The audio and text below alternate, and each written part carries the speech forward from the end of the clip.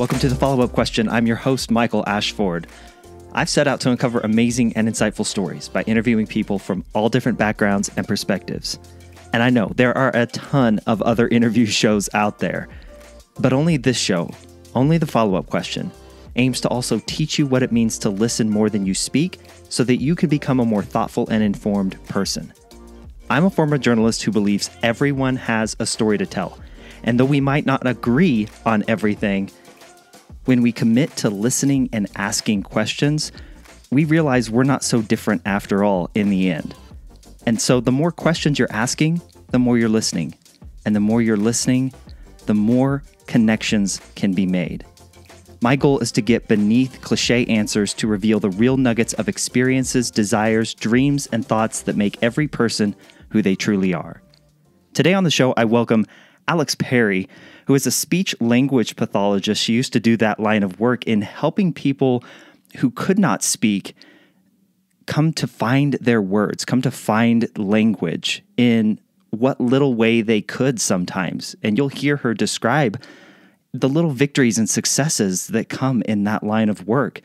And now with the company that she has founded, Practically Speaking, she's teaching other people. She's using that experience of being a speech pathologist to help others say what they need to say something and feel confident when they feel that they have nothing to say or are too scared. What happens when fear of judgment and fear of rejection consume us more than our confidence in our ability to get our thoughts and ideas across? Well, that's what Alex helps with. She helps with that confidence. And one of the questions that I asked her that I thought was really interesting in her answer, and I can't wait for you to hear it, is how do we push back against someone who is wrong factually, but confident in their answer or in their words? That can be a very intimidating thing. And I talked to Alex about that in this episode. So Alex is a wonderful person. I love her mission of helping others speak and share their stories with confidence. And I know you all will have something great to take away from this conversation. Come back at the end when I wrap things up with a few final thoughts. And don't forget to go to thefollowupquestion.com and subscribe to the newsletter. I'm now committing to each Friday sending out my longer form thoughts on the key takeaway from that episode or that interview that week. So this Friday, I'll be sending out a newsletter that has specific thoughts about this episode and what Alex has to say. So go to thefollowupquestion.com/newsletter and sign up there. All right, let's get into it. Here's my interview with Alex Perry. I was watching your video that you attach in your signature of your emails, and something you said resonated and stuck out to me. You said you help people say what they need to say. And I'd love to hear, going deeper than that, what do you mean by that? What do you mean by helping people say what they need to say? So the mission behind my work, just to catch people up, the why behind what I do is I spent years working as a speech language pathologist. So dealing with folks who either by accident or illness or injury lost their ability to speak or were born with an impaired ability to speak. And so I watched their frustration. I watched their pain. And so when I talk about helping people say what they need and want to say, we have a gift, you and I sitting here, being able to speak clearly and coherently and fluently. And so much of what holds people back is not actually their ability to speak, because people will say, oh, I'm a terrible speaker. I can't speak. I'm no good at it. And I'm like, liar. You're a liar, liar, pants on fire. That's not true. You can speak very, very well. The things that are holding you back are typically mindset related, perhaps a little bit of skill and knowledge related, but most of the time, people are not saying what they need and want to say out of fear. Why did your job as a speech pathologist, why did that become more mission-minded for you rather than just a job that you did that you left at work? Why did it become more mission-minded? Well, healthcare is a tough place to be. And Something that I just didn't leave at work. That's a really good question. It really stemmed around that I knew not only was I technically skilled at helping people do the technical work of speaking, but that I was the person in the department. I was the person that people would come to and they would always say, "Hey, Alex, can you help me with this? Can you help me think about this? Would you give me some advice? How do I say this? You're so good with words, Alex." I've heard that a lot. You're just so good with words. And so it really started like in my brain is I'm going to just play around with this. And what could I do with people? If this is what I can do with people who have lost the ability, what could I do with people who already had the ability? I knew I had a bent towards coaching. I knew I wanted to coach. And so that's where the journey sort of started for me. Not sort of, it's where the journey started for me. Is there a particular person that you worked with that you can point to and say, that was particularly inspiring for me, that they were able to say this thing or, eke out this word that they had been wanting? Like, is there an example from your time as a pathologist? Absolutely. So I can point to two. Yeah. So first one, pediatrics. So I spent about 7 years in pediatrics. And I worked with a little girl named Delilah, and I have permission from her family to share the story. So okay, great. Yeah. I've talked about Delilah before. Delilah was born, if you've ever heard of something called, it's like feral child syndrome, or it's utter and complete abuse and neglect, where she was basically born at home. No one knew she existed until she was 5. She had a very rare syndrome that left her without eyelids and with all types of mental defect capacity, like just reduced mental capacity, and had been born to a mother who basically left her in her crib and neglected her. So that mom herself, I think, had some issues that were, that made it hard for her to care for a child, let alone a child with this kind of issues. So by the time they found Delilah, she was 5. No one knew she had existed. They only found her because there were other children in the home, and someone had said, "Hey, I think this mom is struggling. We need to get some people in here to help." And so they found Delilah. Delilah was subsequently put into foster care and sent with a family to be, fostered, and then ultimately was adopted by Kim and Scott. And when they brought Delilah to us, she was, here's this 5-year-old that you would expect to be able to talk and interact and play. And that is not who she was. In fact, we used to joke because she would just scream and throw fits, and she would lay on the floor and pretend that she was having seizures. I mean, it was really, really hard. And we knew that her chances of having clear, fluent speech were pretty low at this point, between the neglect and between the cognitive deficits. But I can still remember working with her because we're like, we're going to get as much verbal as we can. So I can remember the day that she said, "Mama." And I can remember how hard we worked just on those two, like mama, like that's so basic, right? But to her mom, adoptive mom, Kim at the time, it was miraculous, right? Like for her to be able to say mama, mama, mama. And then she started to drive her crazy, like any kid does when they learn to say mama, then that's all they say. And that's all I would say. But I remember sitting there and I put my head down in my lap and just cried because I thought, this is what miracles are made of. This is the stuff that miracles are made of. And so the fact that she's here, the fact that she lived, the fact that she can do this, the fact that she says mama is just beautiful. So she's a huge source of inspiration still to this day. I still keep in contact with her family, and she's grown now. I was like, why is she so old? Why is she so old? But yeah, she's been a huge gift. You mentioned there were 2. So Zion is another patient that I had. So I spent the last part of my career on the brain injury unit at Community Rehab Hospital. And so I had a patient named Zion, and she was suffered a brain injury. She was riding her bike, and a teenager, maybe 16, 17 at the time.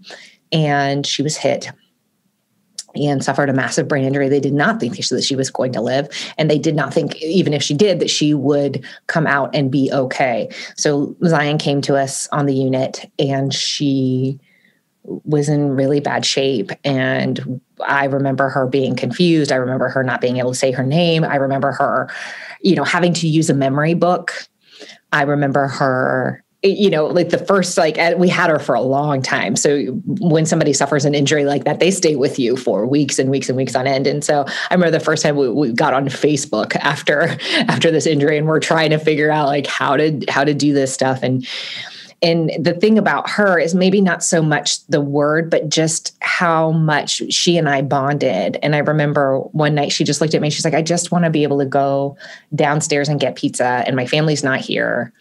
And I just want to get off the unit. And it's a locked unit. Brain injuries are locked units for safety reasons. And we can't let our patients just run around in the hallways because they're recovering. And so anyways, after work, and I just said, you know what, like, my family's okay. Do you want to go downstairs and get pizza? I'll take you downstairs and get pizza. And so we went downstairs and we got pizza, and it was just being able to do that kind of little thing for someone, and for her to be able to ask and say, this is what I really want. And that want is so simple, right? She just wanted pizza.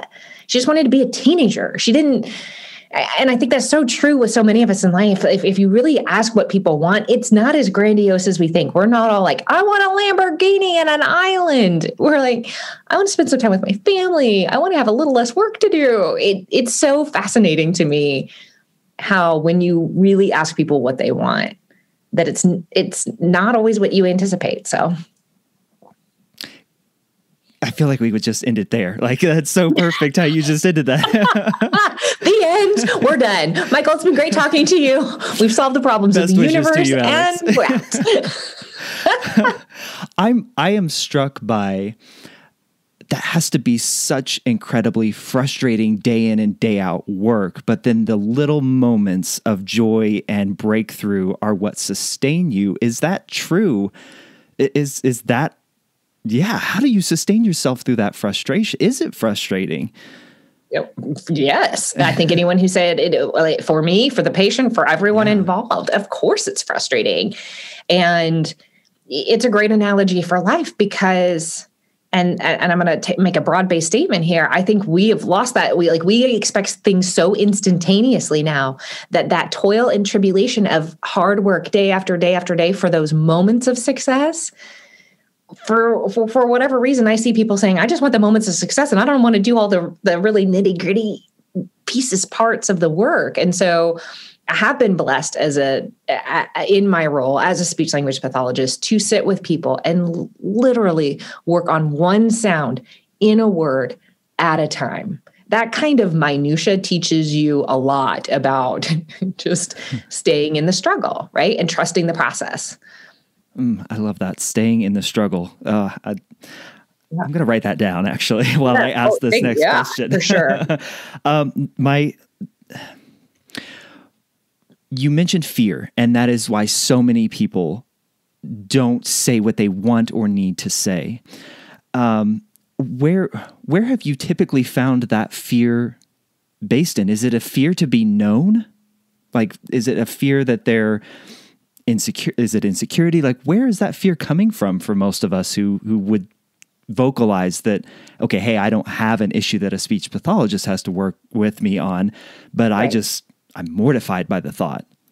Yeah. So the fear that I see in the everyday person is fear of judgment, fear of rejection, what will people say or what will people think if they really knew that this is how I thought, or this is what I wanted. I don't want to rock the boat. I don't want to make waves. It's that kind of fear, that primal, I'm going to get kicked out of the tribe if I say anything that doesn't conform. And especially today in a world where there's such divisiveness, what I find is that the middle of the road people are like, never mind, going down, not going to say anything because I'm afraid of being lumped on one side or the other. And so I just steer clear of the conversation, which is actually the wrong thing to do because we need to be having the conversations now. We need to get in, right? You talk about staying in the struggle. This is the struggle. And so how do we get into these messy conversations and figure out how to have them well, have them civilly? How do we untangle things when things go wrong? So much of the communication teaching that I do, we all know what the rules are. If you really ask yourself, you know how to communicate well. Where we get stuck or where we get afraid is, what if I mess this up? I don't know how to get out of this. And so a lot of it is, number one, acknowledging that you're going to get things wrong. You're going to mess up. and trusting yourself, having the confidence in yourself that you can then use skills, use things that you've learned to repair a relationship, restate what you wanted to say, make a correction. Man, perfectionistic behavior and the expectation that people are going to speak perfectly all the time, that's a lot of pressure for all of us to be under. And I don't want people to live that way. We have to be able to make mistakes. We just have to. So, do people believe you when they're struggling with that fear, that judgment, that fear of rejection, and what you said earlier, where if we just voice what we want, it's really not that grandiose at all? Do people struggle with that thought process or connecting those two? Sure. Because those first steps are scary. Anytime you do something that's outside of your comfort zone. So speaking your mind for the first time, interrupting your boss in a meeting, having a dissenting opinion, those things are incredibly uncomfortable, right? So we come from a very, when we look at how we're taught from a very early age, we come from this background of we don't challenge authority. Especially women, too many questions, that's bad. Don't ask too many questions, which is why I love the theme of your podcast. The follow-up question. We need to be asking the follow-up questions. That's how you get clarity.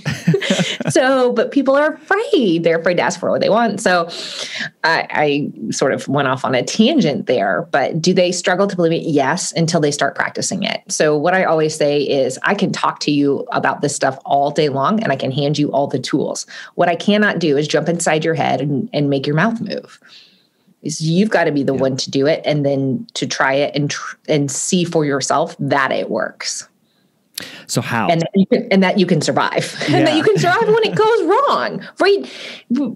Again, we're all running around in fight or flight mode all the time. Like, we're going to die. And no, you're actually not.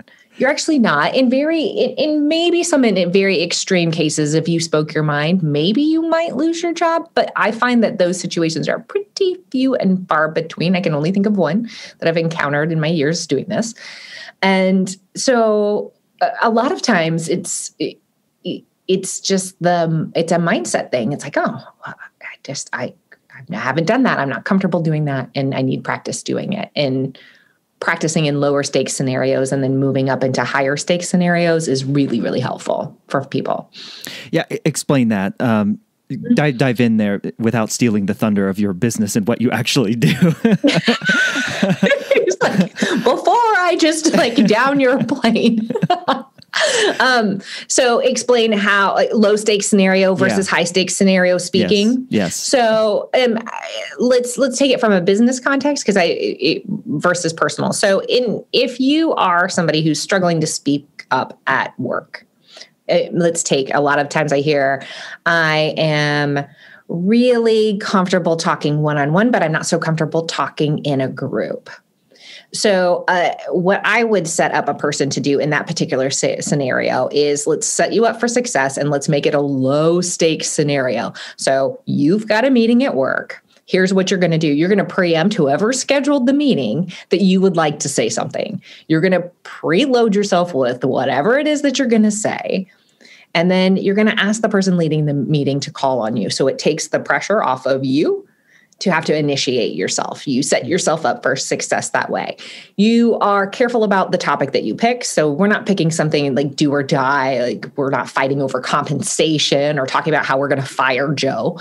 We are talking about something, maybe it's do we need to continue purchasing this particular app that nobody's using? Like we all bought Slack, nobody's using Slack. Do we really still need to invest in this? And so then you have an opinion about it that you wouldn't normally speak because you're like, oh, let everybody else decide. And let's see what everybody else has to say first. So that's a low stakes scenario where you can practice the skills of either front loading a meeting. So you get called on, so you have to talk. You speak out loud, whatever your opinion is, and don't worry about the outcome. And then you can move on once you've had success there to more and more difficult and challenging things because you realize you didn't die the first time you did it. I'm sure you get asked this all the time, or you tell me if you get asked this all the time. Do you get asked or brought with the situation, I just don't have anything to say. So why do I need to speak up? Why is it important for me to voice, my concerns or my thoughts and feelings when I really don't care? Is that even a situation? Do you just tell them like, okay, well then move on? Yes. There are situations where you may not have anything to say, and that's perfectly fine. What I find is when people are saying that, but they're sitting in front of me saying, I want to be a better speaker and I want to communicate better and I'm struggling with communication, I don't have anything to say is really a cover for, I'm afraid to share my opinions with others because I'm afraid of what they will think. Yeah. Or I don't value my own opinion enough to express it to other people. Where does that come from? It's not an either or, it's a yes and. Yeah. Where does that devaluing of our own opinion come from? That's a good question. It's probably unique to each individual person. But when I find people that devalue their own opinion, it's due to insecurity. They don't think enough of themselves to find their opinion worthy. And let's be honest, if I don't find my own opinion worthy, why is anyone else going to? It has to start here. You have to believe in your own thoughts, your own feelings, your own opinions enough to be able to speak them out loud. And then have the mental flexibility to be challenged and to rethink them. And that gets scary for people too. It's like, well, if I say my opinion and then I can never, ever go back on it, I have to say, like, if I just love, like, dark chocolate is the be all end all of chocolate, and that's the only kind of chocolate there is, and I say that out loud, then I must stick to that. I can never recant. That's a lie. People go back and revise what they say all the time. Social media, the news, all of that makes us think that what we do is irrevocable. And I don't believe that to be true. I've watched too many people have comebacks and restate. And that actually shows a lot of professionalism to come back and say, I rethought that based on what you said. So Michael, you and I don't agree about dark chocolate. And you gave me some really good reasons why dark chocolate isn't the be all end all of chocolate. So now I have a different opinion because you shared yours with me, I shared mine, and now I'm like, maybe milk chocolate ain't so bad. I've said before on this show and on social media, one of the greatest signs of maturity is the ability to change one's mind when presented with different facts. Yet it is often, changing one's mind is often feared that it will seem immature. Do you find that to be the case with a lot of the people you work with, that they see it in that different way as you just described? Yes, that it would be seen as weakness or vulnerability, and heaven forbid that we be seen as weak or vulnerable. But those are actually traits of strength. When we can admit that we don't have it all put together, when we can admit that we struggle, when we can admit that we don't have it all right, that we don't have all the answers. I don't know. Where did we get the idea that we have to have all the answers and that having all the answers makes us all powerful? I don't know, but it sucks. It came from school.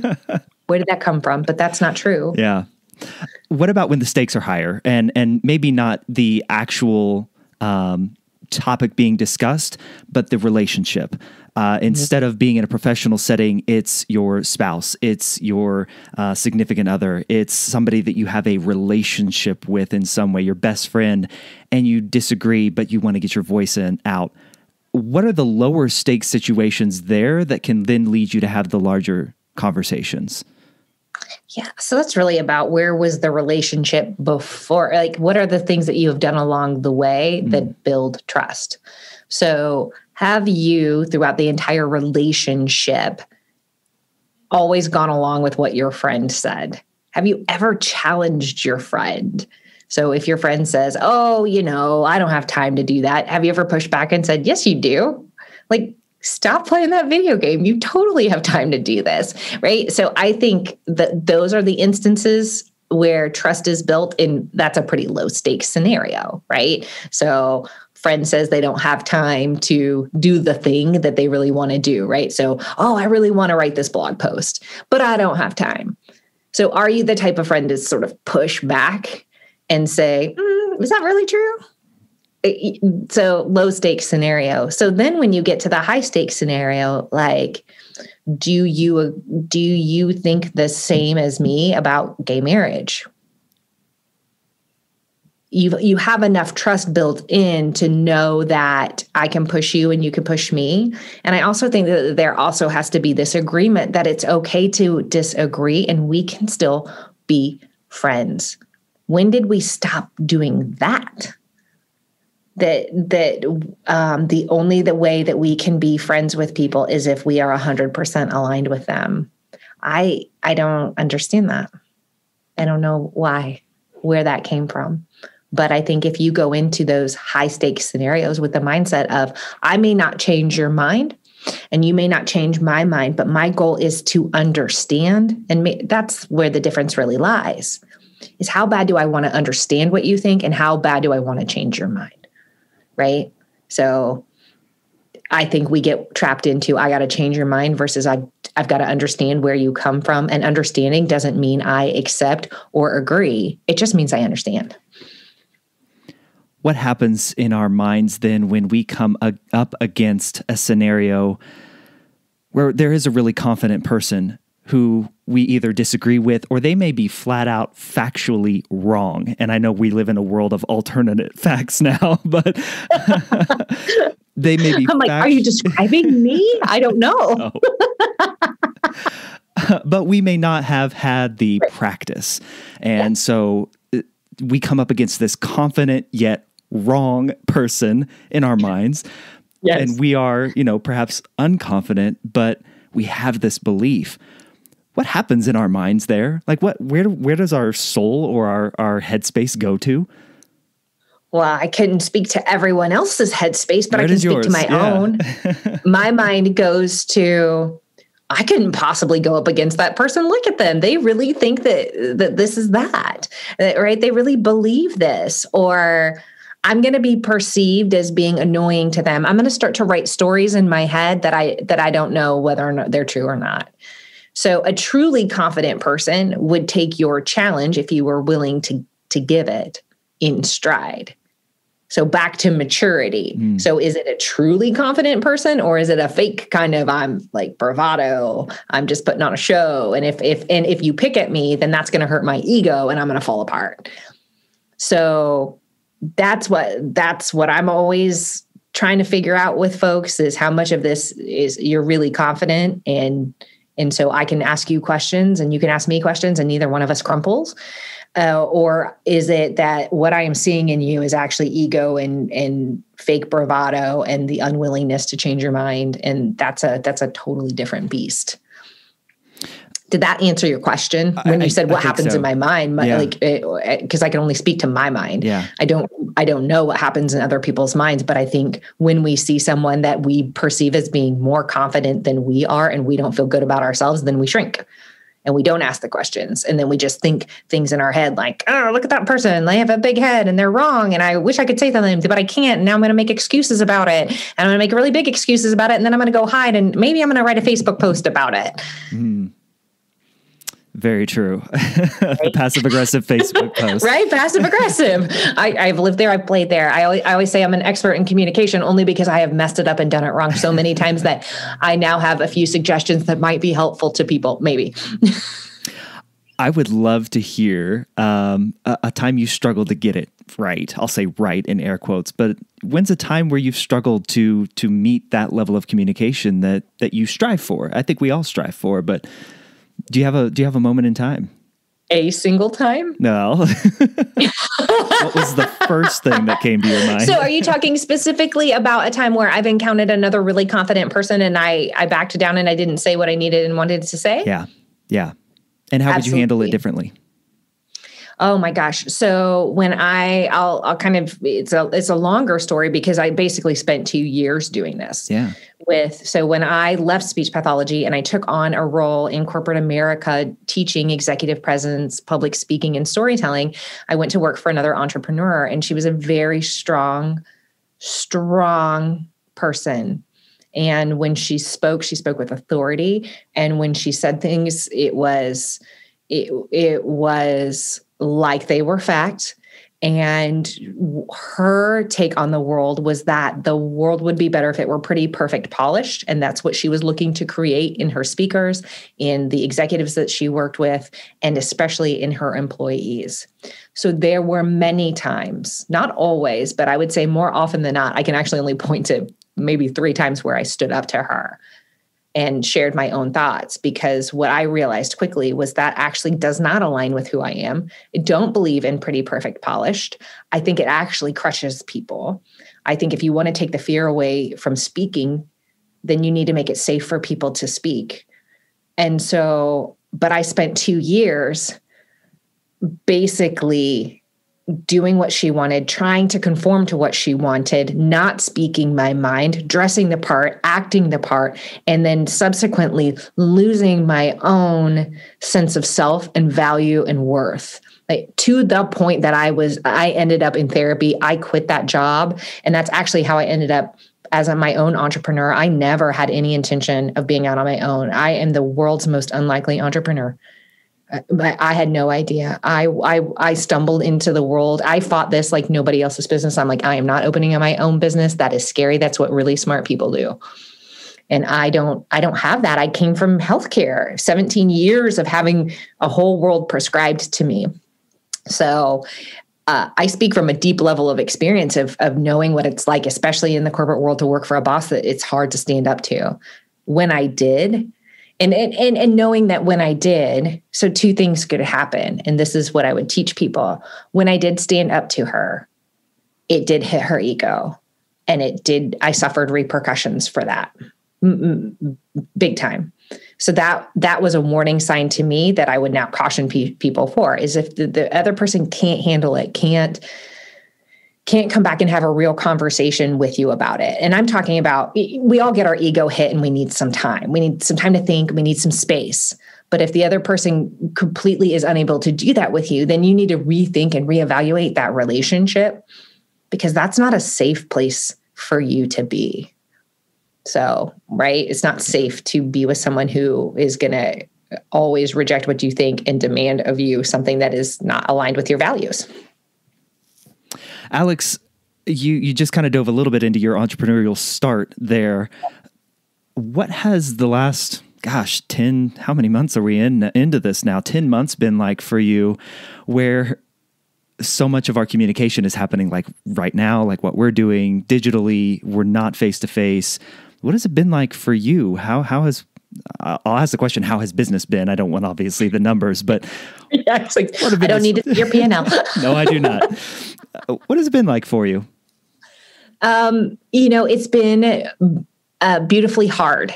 So it's been wonderful in some ways and incredibly hard in other ways. So when COVID hit, I was on a trajectory to really have this launch into live events, and I was doing them and I was coaching people for them. The very last event I did with your guest, Rebecca, Stand Tall in Your Story. I was the speaker coach for all of these women. And I'm like, yes, bring it on. This is going to really help my business. And then COVID hit, and I spent a month, basically in my basement watching Netflix going, what the heck just happened? Somebody help me. And my clients went everywhere and they scattered and nobody knew what was going on. And do I need coaching?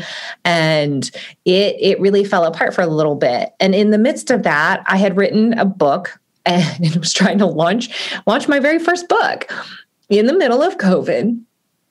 And I'm like, oh my word, how is this going to go? So, but it turned out to be a blessing, because what has happened for me is the book did get launched. I mean, it was an awkward, as most of my things are. It's like an awkward launch into the world. It kind of just, I write, it's called Minivan Mogul, for goodness sakes, right? I think it takes its awkward drive out of the garage. And in the midst of, my release date, when it went live was the day after George Floyd. So I was like, well, I am no longer relevant. I'm going to crawl under my desk. This is really hard. This is really hard, because that has to take precedence over anything that I have ever done, because holy cow, right? Yeah. So much trauma. And beautifully, what's great about the book and the business is that COVID just continued to open up this virtual space. So people were like, hey, can you come talk about the book? Or, hey, can you do your work virtually? Will you help me do my work virtually? You are entertaining and you're engaging on video. Can you help me do that? So COVID brought with it just more opportunities, things to do like this with you. I mean, I've met people everywhere. I spoke to women all over the globe at an event that wouldn't have happened. I can guarantee you that wouldn't have happened last year if we had stayed in a live environment. And so I'm looking forward to how things go in the future with this hybrid mentality, because I do think it will be hybrid. I don't think you can keep people away from other people. Eventually, I'm going to hug everybody. Agreed. It's just right. I'm just going to hug everybody, and it's going to get awkward because I'm an awkward hugger. And right, I'm going to make it super uncomfortable for people with their permission first. But I'm not going to hug anybody that doesn't want to hug. But if you want to hug, it's going to be a little longer than you're comfortable. I'm just warning you now. But I think COVID has brought just so much beautiful hardness into the world, both for my business, my family, and everybody else. What did the process of writing a book teach you about communication? Oh my gosh, that writing is hard. I've always enjoyed writing. I continue to enjoy writing. I'm getting better at writing. I say if it wasn't for punctuation, grammar, and spelling, I would be amazing at it. What did it teach me about communication? I think the greatest thing that it has taught me, and people say it all the time, but it really didn't sink in, which is the art of talking to one person. Mm-hmm. So to write like I'm writing letters. And so I think the book does that, but I think next round will be even better and next round will be even better. But to talk like I'm talking to one person, that sort of beautiful communication, which is actually what we teach when we teach public speaking, right? Get up there and talk like you're talking to one soul. Because when you and I get like this, we do all of the things that make speaking engaging, right? And I said like this, I'm looking at you eye to eye and I'm making the hand gestures and I'm leaning in because I'm talking to one person. When I do that on stage with 300 people, the effect is the same. And so we make this big distinction between public speaking and as in I'm speaking in front of 300 people versus individual speaking. And my thought is that the same rules apply. The same rules apply. And so taking that pressure off of taking public speaking as a performance and making it into a conversation is really, really helpful for folks. I kind of went on a tangent there, but I hope you were able to follow that. I like tangents because they give me more questions to ask. Yes. Now you have a podcast too, also called The Minivan Mogul. Is that correct? Yes, that's correct. Yes. If somebody stumbled upon it or came to it in the show notes of this podcast, what would they find? What would they find you talking about on your show? Well, they would find two things now. So the first thing that they would find is that I invite guests on my show that I consider to be confidence road warriors. So these are people who have incredible stories in their life, either in their business life, in their personal life. Most of the time it's both because it's hard to separate the two. Yeah. But they have these incredible stories. And so I invite them into the virtual minivan to share their story because I firmly believe that we learn best through story. I mean, I do the whole 3 tips to be a better speaker. I do all that stuff. And I'm like, that's not really what teaches us. What teaches us is when Michael hops into the minivan with me and we have a conversation and it goes all sorts of different directions, but there are nuggets of your story that I'm like, oh, that's so much like me. And oh, that's so useful. And oh my gosh, you've inspired me. So I sought to create this space where I could have people hop in, talk to me like we were on a road trip together, They can share their story. I can ask them questions, and then we just have a really good time. And then I ask them funny questions at the end, like what's their favorite road trip snack and things like that. So I have all kinds of interesting folks that have hopped in with me, and I have a whole new season coming out, season 3 in March, which with even more entertaining people. I'm so excited. And then the other thing that people will find, and this is brand new and a little awkward for me to talk about, but so the Minivan Mogul podcast also has a sub-series called the Minivan Mogul Goes Sober. So I decided in January that I was going to do a dry January, and I started writing to my Facebook group about it. And I'm like, this is really weird and it's awkward and it's uncomfortable. And I'm really super uncomfortable, but I need help.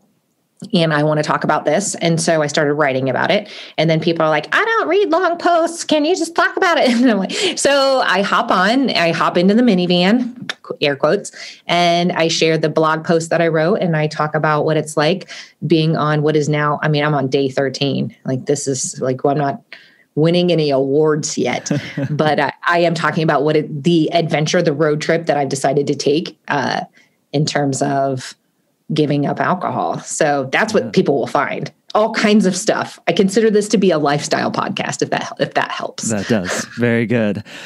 As we kind of begin to wrap things up, Alex, I've just got a couple more questions for you. Yeah, go. At the end of the day, what does becoming someone who says what they need to say, someone who is more confident in the words that are coming out of their mouths, what changes within a person when that happens? What does that do for someone and their environment, their surroundings? What does that do for them? 2 things. It gives them freedom from the mind trap of insecurity and self-doubt. It allows people to live as who they are, which I believe is what most people are dying for. They want to be seen and heard and loved for who they are, not who they think not the person that they think they ought to be. So I think it gives people freedom and release. The other thing that it does is it makes it safe for other people to do the same. So when I step up and say, this is how I think, if you're thinking it, 1,000 other people are thinking the exact same thing. They're just not willing to say it. So you just made it safe. And in a world where there's a lot of uncertainty and a lot of fear, I think one of the greatest gifts that we can give to each other is safety. So, how do you want to be known? As being real. The greatest compliment I get from people, hands down, are when people say, oh my gosh, you're so real. And that to me is freedom, because I spent, like you heard a little bit about my story, I spent way too many years trying to be anybody other than Alex Perry, right? I always say I tried to executive so hard and failed. I wanted Alex will leak out no matter what. Who I am leaks out no matter what. And so the greatest thing, the way I want to be remembered is somebody who was just real. And I can't think of anything better that. Like, she was who she was, and and people love me, hate me, whatever, but I got to be me. And that's incredible. Wonderful. Alex, what's a question that you wish you were asked more? A question? Ooh. I gotta think about that. Question that I wish I was asked more. Why now? Why now? And people don't ask that question. And so why now? Why speak up now? Why do the work now? Why take the leap now? And this will circle back to my core mission is tomorrow is not guaranteed. And I say all the time to people, what would you say today if you knew tomorrow that you would never speak again? Mm. And I saw that every single day, every day. And I don't want people to live that way. I want people to be able to go on with their life knowing that they said whatever it was that they needed and wanted to say. So why now? That's why. Beautiful. Beautiful. Alex, how can people connect with you if they want to learn more? Just connect with you and find out more about what you're doing. Obviously, I'll link all this in the show notes, but plug away. Awesome. Well, you can find me on Facebook, Alex Perry. You can join the Minivan Mogul Facebook group. And yes, there are man moguls in there. People are like, is this just for women? It says a crash course in confidence for women. I have man moguls in the group. You have to be brave. Right? It is geared toward women, and be brave, jump in. We still want you here. So you can join us there. You can find me on Facebook, Alex Perry. You can find me on Instagram at PS with Alex. My website is www.pswithalex.com. Oh, that's so hard to say and makes me sound 150 years old. Like, did she just say www? Like, where did she come from? Yes, I'm middle-aged. It's fine. And I'm on LinkedIn as Alex Perry. I don't do Twitter because Twitter scares me. Y'all who are Twitter fans, I have mad respect for you, but you won't find me there. So you got to find me in the other places. But I would love for you to connect with me. Very good. Alex, it has been a pleasure connecting with you on this show. And I thank you for bringing your wisdom and insight. It was great. Thank you so much. Thank you so much for having me. I appreciate it. How often do you stay in the struggle? When something is really hard, when something's difficult, when a conversation with someone you love or know or trust, you know it's going to be hard. How often do you press into that rather than pull away and hide? Ask yourself that. And ask yourself, why now? What would you say today if you knew tomorrow you'd never speak again? Ask yourself these questions as you reflect back on this episode with Alex. And again, don't forget, sign up for the newsletter at thefollowupquestion.com/newsletter, where I'll send out more full thoughts on those questions later this week. Many thanks to Alex for sharing her story and insight and wisdom and perspective on the show today. Please do me and Alex a huge favor. Share this episode with someone you know who might also find some value in today's conversation, who needs to find their voice, who needs to find their confidence. Share this episode with your network and help spread the good word about the importance of asking more questions. And if you like the conversations with the amazing guests like Alex Perry that I have on this show each and every week, be sure to subscribe so that you never miss an episode. And subscribing also helps the show gain more reach. If you ever want to get in touch with me, you can always email me at michael@thefollowupquestion.com, or you can go to thefollowupquestion.com and reach out there. I'll catch you on the next episode of The Follow-Up Question. And until then, keep asking questions.